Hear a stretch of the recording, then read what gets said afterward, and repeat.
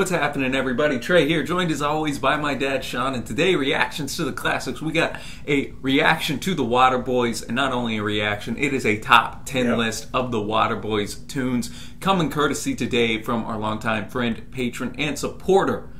We got Gerard bringing us this list. He's brought us Thin Lizzy as well, and the list he brings are always fun to discover. Discover what we got. Rory Gallagher a couple months back as well. So looking forward to this one. Before we get rocking and rolling today, if you like this video, be sure to give it a thumbs up. Helps us out. We upload every single day, sometimes multiple times a day. Top 10 lists, reviews, reactions, a bunch of fun stuff. So be sure to get involved in the community here. And if you'd like to have us maybe do a top 10 list, check out our Patreon page down below. Shout out to the patrons who help keep this channel going. But all that to say, Dad, I guess we can get into a little bit of the quick facts. Gerard did a lot of great write-ups for the songs and for just the Waterboys in general, because I don't know the Waterboys. I don't know either. Dude, one other thing for us. Check out the Twitch link below, hit the follow button for live streams, and also check out our Facebook group. We've got a fantastic community. Yeah, as you said, Gerard put a lot of nice write-ups, not only for the songs, but for the Waterboys in general. We always like to share what the patron thinks, because obviously they have a passion for it, or they wouldn't bring us the list. So here's what Gerard says about the Waterboys. They're a Scottish group formed in the 1980s and fronted by Mike Scott. No, Trey. Not that Mike Scott. A man with one of the greatest snarls in rock and roll, and a man who has been a confirmed grumpy old man probably since his mid-20s. He's also the only guy that's been the constant in this group, by the way. He's also one of the great British songwriters, certainly since the 80s, but ranks fairly high overall. The most common tag associated with the Waterboys is folk rock or maybe Celtic rock, which is a term I know Mike hates. Largely, I suppose, because it unnecessarily pigeonholes them as one type of band, whereas their musical output from their debut in 1983 right up to this year covers a broad range of genres and styles. The label comes from what was their biggest selling album, Fisherman's Blues, which does indeed have a folk/Celtic rock vibe to it. And the album contains some of their great hit songs. But I think it is right that they shouldn't be confined to one perception where their output is pretty varied within the rock genre. And the Waterboys have had a varied membership, as you were mentioning, Dad, throughout their history. As Mike Scott himself puts it, the Waterboys are essentially Mike Scott and whoever he's playing with. That's not a disservice to the musicians who have played live on the albums. They are a key ingredient to the brilliance of the band over the years, and the songs represented on this top 10 covers the span of their career. The consistency of the output over 40 years has been due to the power and driving force of Mike's talent. He's a great songwriter in the mold of Ray Davies, Van Morrison, Paul Simon, a writer who can tell a great story in his lyrics and construct great melody around them. Perhaps a writer first and then a musician. Gerard said, "This is just my opinion based on the influence that poetry has on Mike's career so far as to make an album of W.B. Yeats's poems put to music. Mike is a highly online presence, and so if he sees this reaction, and if anything I have said is incorrect, either in this introduction or the song comments, I'm sure he will correct me." Well, that would be kind of tight. That would be cool. Mike, just remember this was Gerard's comments. Trey and I have nothing to do with this. Well, Trey, let's kick this top 10. No, let's do it, man. We got the first song up on the list, Where the Action Is. Get it pulled up there. There you go. So y'all can see from 2019. So we're gonna go real recent. Gerard says it's a barnstorming rocker to open the list, and from one of the most recent album releases in 2019. It shows Mike in an all-out rocker mode, and the incarnation of the band is very much a bluesy, soulful band with the excellent brother Paul on the keyboards, organs. This lineup is really great live and give great energy to the older classic Waterboys songs as well as the new songs. Good lyrics with some funny lines. Instrumentation is really fantastic. It rocks as an album opener and an opener to this list. As always, thanks Gerard. We will have the lyrics up as we follow along, and as always, the music will not be here. It'll be in a separate link below. So if you want to watch the whole thing and follow along with us, check that out. If you just want to see what we think of the songs, hang out because we'll be right back. Where the Action Is, from the record of the same name, kicking us off here, and great sequencing on your list here, Gerard, because that was just obviously an upbeat rocker that kind of just got you ready to go. Fantastic guitar, some pretty cool lyrics. Yeah, man, the guitar solo in the middle, I didn't expect it to come blistering in like that, man. But that was awesome. And then that constant kind of motif of that Hammond organ, that was kind of tight as well. And I like, we had a little little 2019 little current stuff in here. That's right. They say the sweetest victory is in defeat, and you can fool the whole world with just one tweet. I love that, man. Ain't that the truth? No, that one stuck out to me as well. There were a couple humorous lines in here. I once knew a man, thought he was never wrong. He would argue with every damn word of this song. And then, the chorus is just simple, let's go baby, where the action is. It gets stuck in your head. It does. And, that's a mark of a great chorus in my estimation here. So, solid way to start off this list, Gerard. And now we're going to throw it way back here. We're going to go to All the Things She Gave Me from 1984's A Pagan Place. There's only 8 songs on that record. Yeah, and Gerard said you couldn't call this folk rock. The sound on this song I would best described as big and expansive. The lyrics speak for themselves. A scorned lover wanting to banish the memory of the love that is no more by setting fire to anything that reminds him of her. As we'll see very shortly, time heals all wounds. Wow, right. What a great write-up for that. All the things she gave me. Coming in here, number 9 on the list. And I think Gerard summed it up. Very straightforward lyrically. But, very simple. I love that chorus, man. Very had so much energy and was so alive. Yeah, and they were very smart in the way they punched it up with the sax and just over and over about the last minute and a half, 2 minutes, just getting that to stick in your head. Just enjoy the instrumentation. Obviously, very different from what we listened to from just a year ago, which you would expect. It shows the growth of the band. I realize they switched up musicians and those sorts of things, but I like a lot of the lines. I said, I'm just looking for some place to burn all the things in that old chorus. It had some female backing vocals. It sounded and like it's dark as hell here. The city's grown cold. Yeah. The devil's in drag playing poker with souls. I like that line. The lots are all empty. The last man is out. The moon's made of cheese, and God is a Boy Scout. So just all kinds of little clever things. Oh yeah, had the alliteration, the cathedrals and candles, Yep. chimneys and choirs. I'll dream about that place where I set fire. All the things, dude. Yeah, just and I like sometimes in songs like this where there's like a 2-minute outro, I feel it's too long. But that one, it was just it was so alive that I didn't mind that in the slightest. So now we're gonna go to number 8. From the very acclaimed record Gerard was telling us, Fisherman's Blues from 1988. We got And a Bang on the Ear. He says, not quite to all the girls I've loved before, or indeed Mambo number 5, but the lyrics are a stroll through the ex-girlfriends of the narrator of the song. Given the tone and theme of the previous song, Mike seems to have become more philosophical in the years between All the Things She Gave Me and A Bang on the Ear. I'm not sure how autobiographical the lyrics actually are. Well, Mike, if you're watching this, let us know. And there's always a danger to see the quote "I" in a song is necessarily the songwriter's own story. That's a really good point. But given he mentions the name of all the women in the song, I hope they liked it at least. The instrumentation is full and enjoyable. Accordions, fiddles, guitars, 10 whistles, Ulinean pipes, etc. A whole lot of fun.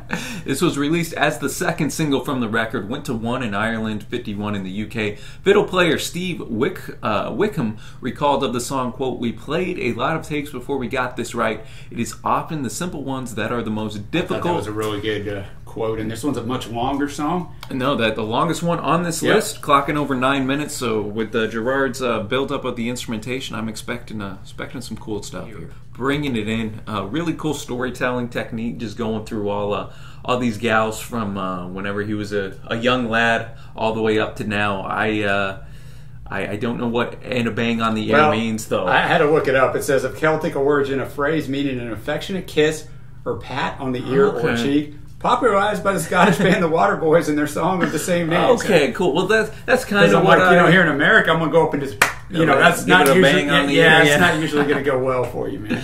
But no, I think the way he was writing about all these women, like it was in an affectionate manner. But then in the third line, I liked it. He just noted how life took these gals one way and him another type of thing, and that's why it didn't work out. So that's how life goes. I think it had an interesting technique, just like the last song, just like All the Things She Gave Me. The outro, just with the chorus over and over again to stick in your head with some diverse instrumentation. And we went with the album version. Obviously, the single version is going to be shorter. I'm assuming here, but great use of the accordion coming in. Definitely had that more kind of Celtic and folky kind of vibe, because we had the fiddle fiddle, I thought brought it as well, man, and it just worked with the storytelling that he was going through. Deborah might be the saddest one, though. He fell for her one summer on the road to Liverpool. I thought it was forever, but it was over in a year. Oh dear. But I give my love with a bang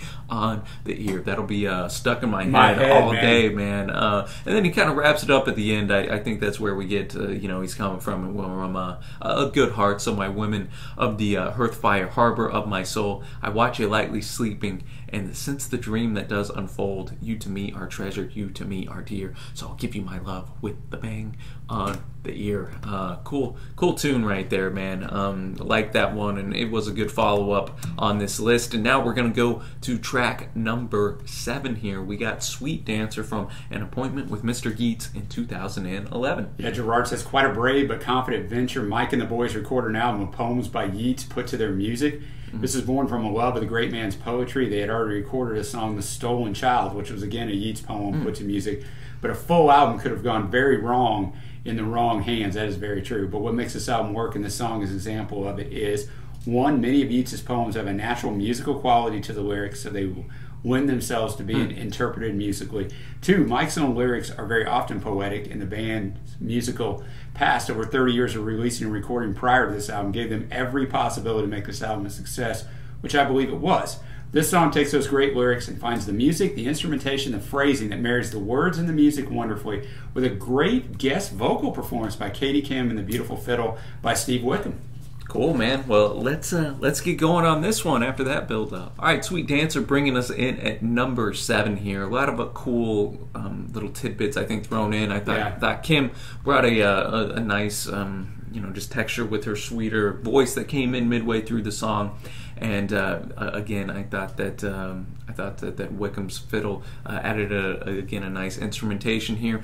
And Scott himself was doing a little lighter delivery from, I think, anything we heard up to this point. Won't end up among my favorites personally, but I still thought that it was a solid tune. Yeah, I mean, I don't have much more to add. I think it's, when you understand what they're doing here and able to, what a wonderful way to be able to mix their instrumentation into this. It sounds like it all goes together. It doesn't seem like they put something on top of something else. So yeah, just a nice effort. Won't be on my favorites either, but really respect it for what it is. Yeah, and I wonder what's up with this Sweet Dancer, because she's out there, escaped from her bitter youth, escaped out of her crowd.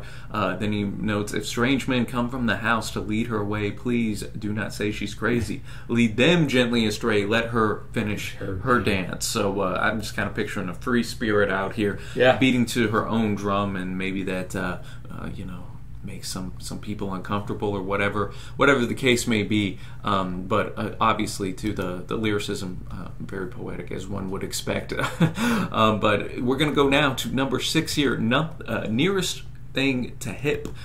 This is from Modern Blues in 2015. Gerard said this late album from 2015 was the first with the current incarnation of the group and was a real return to form for Mike and the boys. Only one song from it is represented on this list, but the entire album is worth a listen. This song is one that I completely relate to, and I'm sure Sean and perhaps Trey, if he is old enough to be an honorary member of the Statler and Waldorf Grumpy Old Man Club, will also relate to a tale of visiting a town that Mike hadn't been to in a long time, and seeing that it has changed utterly and mostly for the worst. The gentrification and banal, boring makeover of the world. Anything with character and unique independence brought and transformed to a blend. Co-modification for the service of tourist and chinless wonders. Man, what a write-up Gerard's bringing forth. I love it. Mike brilliantly captures the feeling of seeing things becoming worse unnecessarily. Perhaps the things we imagine from our past are nostalgic and rose-tinted. I think that's a really good point, Gerard. But we experience them, and actually, yes, they were better. You know what? I think you're right. I don't think I'm a member of the Grumpy Old Man Club, and now you're kind of making me think I am. Didn't know if there was anything at the end there or not. No, we got a little... almost like an old-time radio deal there. It reminded me of being the nearest thing to hit. Nearest thing to hit, man. What were your thoughts on this? This is my favorite song so far. I think it's mine, too. Both instrumentally, obviously, lyrically, it is exactly what Gerard described it so well. You're just revisiting somewhere, and everything that was cool about it's kind of gone, and now we're just in this cookie-cutter world, which is kind of what this world's become. There's no character to it. And this was released almost 6 years ago at the time recording this, so things have gotten much worse in that level, I think. No, definitely, and though I can't relate a ton. I've really only lived in 2 towns my whole life. I've lived in the town we're at now for 15 years, and I haven't made my way back to Lubbock, Texas. You're not made famous musically. Buddy Holly's got some ties there, but man, I think that Gerard brings up a good point just in life. We always kind of hype up things maybe in our minds from when we were kids or this or that. Like, dude, that was so great. We remember all the great stuff that happened, but don't remember, this didn't have this or that. Yeah, your mind does that too. It filters out the negative and remembers the positive for sure. And that just, I think, is accentuated if your current situation isn't good. You think, oh man, life was so much better back in this town. But then you go back and you see, man, the coolest thing they have is just a crackling stereo that's playing Sun Ra, Charlie Parker, Miles Davis, and John Coltrane, and and the record store you used to go to is now bulldozed, and just everything that you used to enjoy, just you figure out, hey man, it wasn't as cool now as it was back then. Exactly. And cool little, I like the Comatose Lane, the Woebegone Square, the Deadbeat Street. Nice use of names. Wordplay for sure. Showing Mike's lyrical prowess right there. But we're now halfway through the list, ladies and gentlemen, and now we're going to go to the Raggle Taggle Gypsy. I'm already digging the name right here. This is from the record Room to Rome from 1990. Boy, that's a wordplay there. Gerard says this is a song that's derived from a traditional Scottish-Irish song. The true origins of its original text song I'm not aware of, but the song, as it is covered here, has been performed and recorded multiple times by various folk/traditional bands. Possibly the first version that brought it to popular attention was by the Irish group Planxty in 1973. This at least is the version that this Waterboys version is styled on, that 1973 one. But of course, they bring their own stamp to the song, adding a mixture of rock energy to the traditional melody and instrumentation. A song that goes down great live, as is to be expected. Cool, man. Well, let's get going on this one on under 3 minutes. This might be the shortest one on the list. The Raggle Taggle Gypsy-O coming in at number 5 here. Right away, I felt like I needed a pint of Guinness next to me. Yeah, just a traditional sound that we've learned to appreciate from listening to the Pogues and some other stuff that it's kind of like an old friend there. But there were 3 old gypsies came to our hall door. They came brave and boldly, and the one sang high and the other sang low, and the other sang a raggle taggle gypsy. You can tell it's an older, with the verbiage and stuff. No, I like the O, and then essentially this, they must have been singing great or something, because she just bolts, and then the Lord came in, the master of the house. He's like, where's my lady-o? Yeah. Where's the lady-o? And he gets told, well, she's with the Raggle Taggle Gypsy-o. Took off with him, man. So he gets on his white horse, he rides all the way around. He finally finds her and asks her, why in the world did you leave the house, this or that? And she says, tonight I lie in a wide open field in the arms of a Raggle Taggle Gypsy-O. I'd rather have a kiss from the Raggle Taggle Gypsy-O. Kind of brutal, man. Really brutal, but honest, man. Hey, you want honesty, you got it. Right? And the song cuts off. Who knows what the previous what the husband did after that? I don't know. I might have to flip out after that. But a cool little tune there. Now we're gonna go to number 4 here with A Girl Called Johnny from a self-titled record in 1983. Gerard noted this from their debut, perhaps the reply to A Boy Named Sue. One of the things that drives some of the Waterboy songs is that Mike plays the piano like a percussion instrument rather than a melodic instrument. That's good to know. Yeah, it is. The pounding of the piano drives the song like an engine, and this is one of the best examples. Excellent sax solo too. The lyrics are possibly more in date in 2020 than they were in 1983. It's crazy how many songs we come across that lately, for sure, man. I like that. Lead single went to 80 in the UK. It was inspired by American singer-songwriter Patti Smith. Scott discovered Smith's musical work and poetry in 1976, became a big fan. which led him to forming his own fanzine. So he was really big time. Jungle Land, it was called. In 1978, Mike was aware Patty was due to perform with her band at the Rainbow Theatre in London. He knew she always stayed at the Portobello Hotel and was successful in speaking to her over the phone after ringing the hotel. That's different time and place, guys. That's different time man. and place. Smith suggested Scott come down from Scotland to see the show and write about it in his fanzine. He traveled down to London by train, with Smith providing him with a concert ticket, covering the expense of his hotel room, and placing him under the care of her guitarist, Lenny Kay. And Mike, what a story. Mike said this: there's a line about a girl called Johnny in one of her songs called Redondo Beach, and I heard a tape she'd done and noticed that Johnny is a hero or heroine on lots of her songs, so I thought I'd make her Johnny. What a great story, you said, Trey. A different time and a different place where, you know, people were a little more, that's an understatement, open to their fans, for sure. Really enjoyed that one instrumentally. Maybe my favorite instrumental piece we've had. Yeah, you noticed right away just what Gerard was saying about the piano and you know, just hammering on that piano, the horns. This is the first one that actually, to me, and not in a bad way, but sounded of the time. Okay, yeah. It's from 1983, and it sounded from 1983. Not a bad thing at all, but yeah, really let the instrumentation kind of marinate and really just settle you into the mood of the song. Well, I like you said, Dad, I enjoyed the saxophone, and that piano was very powerful, and the lyrical content was pretty tight as well. A girl called Johnny who changed her name when she discovered her choice was to change or be changed. I thought that was pretty cool. She was black as hell and white as a ghost. Don't talk about life or death. She said, quote, I've had enough of both. I thought that was really a strong and powerful line as well. She ended up getting on the train, skedaddling on out of there. If she said goodbye, well, I never heard, but the noise goes on, the noise, the jazz, and the truth is in somebody else's hands. And the house that a girl called Johnny built is now just so much ashes and sand. So great last lines. A lot of mystique kind of surrounding this one about the girl called Johnny, and the little we know about her doesn't almost even aid us into knowing more about her. No, it does not, which is kind of a cool technique as well. So now we're going to go to the Glastonbury song. I know the Glastonbury just from the great music festival that occurs there each year. This is from Dream Harder in 1993. And Gerard says there are three notable things about Glastonbury in Somerset, England. Of course, I'm sure there are many, many notable things, but three relate to the song. One, arguably the greatest music festival in the world takes place there most years, as we live in a COVID world right now. Two, it's a place known for spiritual beliefs and practices, paganism, druidism, etc. It is said to be a place that Jesus visited in the UK. I believe these three things in particular feed into the lyrics of the song, which are perhaps both straightforward and abstract at the same time. He puts in parentheses, which is always a sign of good lyrics, the references to fairy forts and ancient ways, Crazy Horse and the King of the Blues, and Finding God, which can be a metaphor for many things. On top of the lyrics is wonderful melody and instrumentation, and more than one really catchy hook. Needless to say, the Waterboys are a mainstay at the festival each year.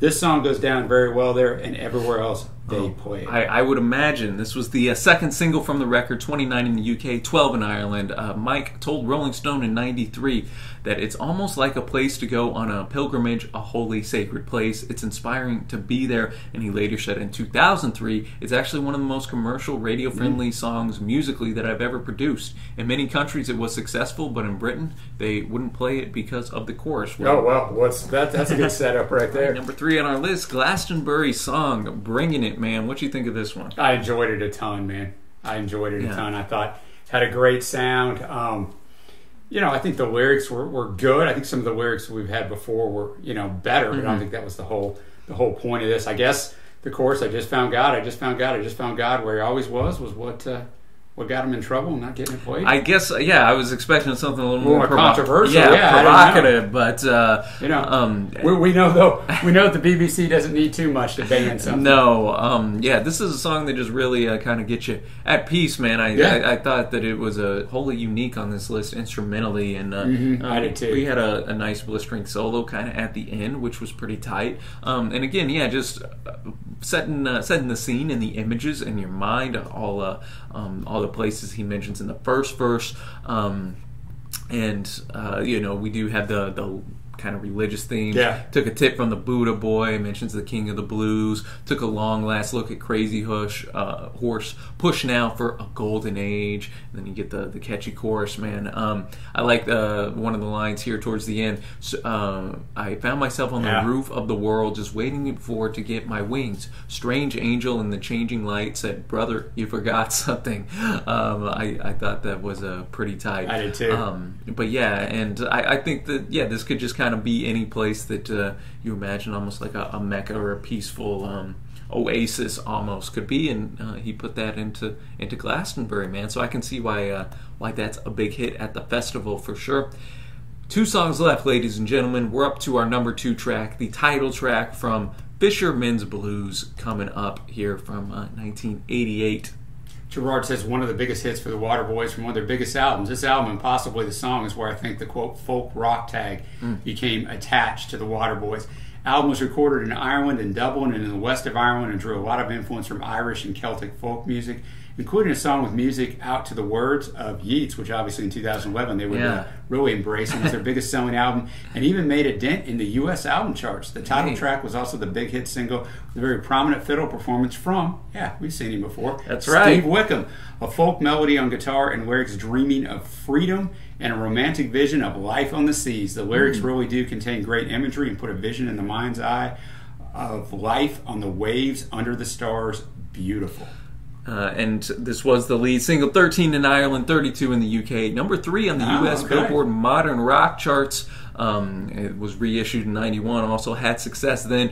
Mike began writing the song on a plane flight from New York to London at the end of the Waterboys North American tour in November of 85. During his time in New York, Scott had a meeting with the band's manager, Gary Kurfürst. However, their relationship had become strained by this time. In his autobiography, Scott revealed, quote, "I knew that the relationship with Kurfürst, say that 10 times fast, was in a terminal decline. I wanted out, squeezed into seat 31F. I wrote down my feelings in verse on the back of my boarding pass, the beginnings of a new song called Fisherman's Blues. Some of the lyrics were also inspired by a W.H. Auden poem, The Night Mail." So cool story. Yeah, nice background there. And let's see what we got. Number 2 on the list, Fisherman's Blues, coming in here. I can see why this was such a big hit, man, because this just kind of it kind of just is almost inspiring and freeing in a sense, man. It really is. I was a fisherman tumbling on the seas, far away from dry land, and its bitter memories, casting out my sweet line with abandonment and love. No ceiling bearing down on me except the starry sky above, with light in my head, you in my arms. Woo.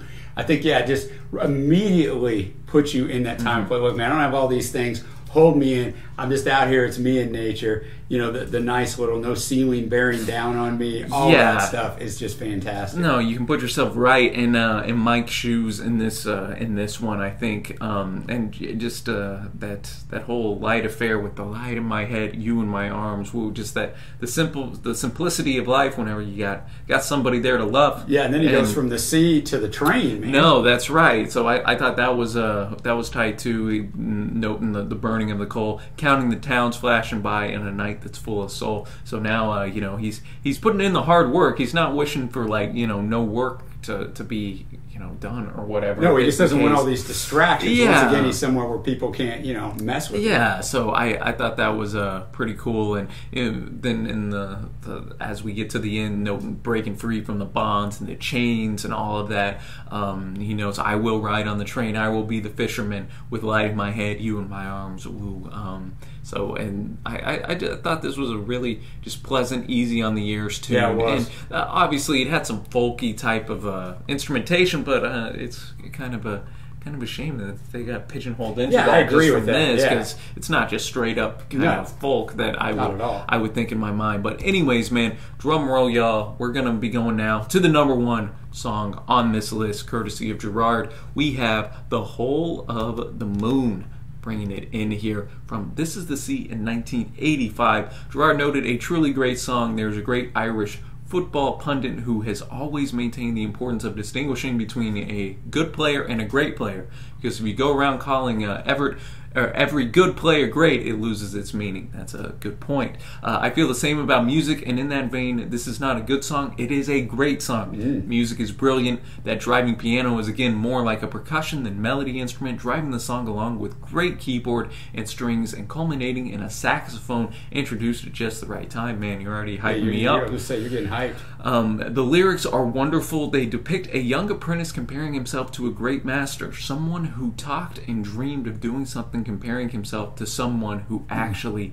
did it. The constant comparison through different imagery and juxtaposition serves ultimately as inspiration rather than admission of defeat, I think. This can be heard through the vocal style, which was an awestruck, hopeful feel to it. There has been a lot of speculation as to who is being referred to in the lyrics. Some people have said Prince, or Dylan, or maybe even Van Morrison. I'm not sure, and really I think it doesn't matter who it actually is written about, because it ultimately has a universal meaning for anyone striving for greatness.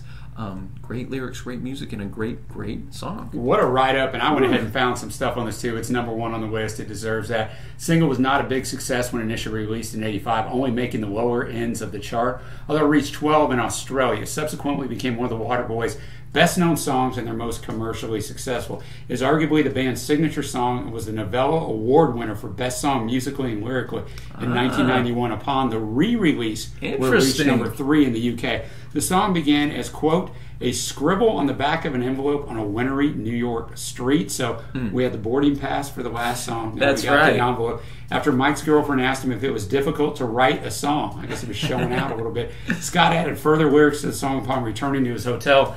And after his return to London, Mike has said the song's subject is, quote, a composite of many people, including C.S. Lewis, but explicitly states it's not about Prince. He's also said The Whole of the Moon is about someone like C.S. Lewis who seemed to see so much and explore issues more deeply than most people. Or it could be about a Jimi Hendrix type person who comes, quote, like a comet blazing your trail and is gone too soon, but it's not specifically about anyone. I like to look when the meaning is wondered about I like to look for the lyricist in interviews from like multiple years to kind of see how their story changed. Get the full picture so up kind of in wanted there. to give that to you there. But once again, we got number 1. Let's do this. All right, The Whole of the Moon bringing us in at number 1, and for me, Gerard, I think he chose right. This is my favorite track. Mine too. On the list, man, saving the best for last, indeed. So much to enjoy about this. Musically, it again just was so vibrant, had a bunch of energy and life to it. Agreed. I definitely like that. What do you think of it, Dad? Yeah, I love the lyrics. I love the instrumentation. It was the song for me of all the songs that everything came together. You're right. Yeah, everything firing on all cylinders. Exactly right. And the chorus, you were there in the turnstiles with the wind at your heels. You stretched for the stars. And you know how it feels to reach too high, too far, too soon. You saw the whole of the moon. Yeah. I like how they were, just kind of opposite, juxtaposing. I was dumbfounded by truth. You cut through lies. I was grounded while you filled the skies. I spoke about wings that you just flew. I wondered, I guessed and tried. You just knew. I sighed, but you swooned. I saw the crescent. You saw the whole of the moon. And yeah, I mean, this could definitely just be, as kind of Gerard noted, this you could apply this to anybody in your life personally, or whoever you really want it to be, who has reached those heights and that you may be striving towards. But then at the very end, it notes, with the wind in your sails, you came like comet, blazing your trail, too high, too far, too soon. You saw the whole of the moon. Reminds me kind of the Neil Young, burning out too bright type of deal. But man, really a great way to end this list. And now we're going to go to our favorite tracks. Yeah, I was doing a little. I had to do a little quick last second change about here. So for me, the honorable mentions are All the Things She Gave Me and Glastonbury's song, which I had it in my face, but I had to do a last second. And then my favorites are And a Bang on the Ear, Nearest Thing to Hip, and of course we've already given it away, The Whole of the Moon. Yeah, I got to go The Whole of the Moon. I'm going to also include Nearest Thing to Hip in mine. I just like how like the story that told, going back to an old hometown. And I'm going to put A Girl Called Johnny in there with honorable mention to Glastonbury song and All the Things She Gave Me. Really fun list. Let us know your thoughts on the Waterboys in general, and if you're so inclined, give your top 10 list down below. And again, Gerard, just want to shout you out and thank you, my friend, for introducing this. Thank you, Dad, as always, Yeah. for the research. And until next time, y'all, thanks for watching. Happy listening, and we will see you.